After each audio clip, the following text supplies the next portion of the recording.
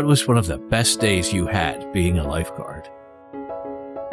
The first year that I had become a lifeguard, they gave me the little Quaker swim team, and they were like 5 to 8-year-olds, and you know, it was the first time I've ever like trained kids. I didn't really have that much experience, so in the beginning I wanted to pull out my hair. These kids never listened or anything, and you know, over time you grow with them, and you know, I pushed them into 12 feet. I'm like, this is it, you're gonna learn how to swim. By the time they went down in competition, I was there with them in the pool, watching everyone swim, and by the time they called medals, all their families are picking them up and cheering up, and they're like, my kid did it, you know? It's like, it's something that's an honor to be like, hey, that's my work, that's what I did, I pushed them so hard, this is my blood and sweat.